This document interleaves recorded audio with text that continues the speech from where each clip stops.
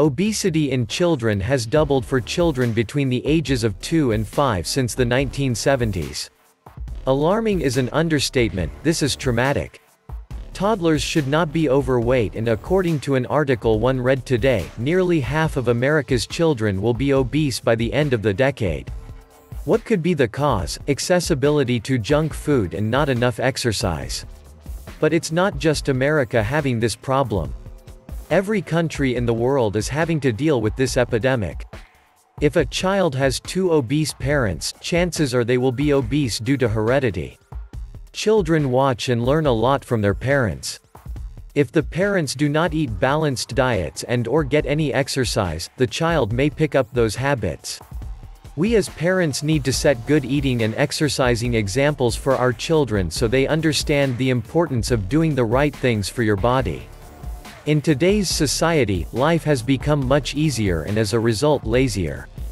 With TV, computers and video games, kids don't spend as much time outside. Families don't spend that much time at the dinner table together. The faster dinner gets on the table, the better. Home-cooked family meals are quickly disappearing. Another sobering fact about an obese child is all the health problems they will experience at a young age. Type 2 diabetes, liver diseases, heart disease, high blood pressure, and many more are supposed to be found in adults, not children. But there are more cases of these health problems showing up in children. Parents need to pay attention to what their children are eating, not only at home, but also when they are away. We need to instill good eating habits early and set examples ourselves. Don't buy foods with high fat content, sugar and artificial preservatives.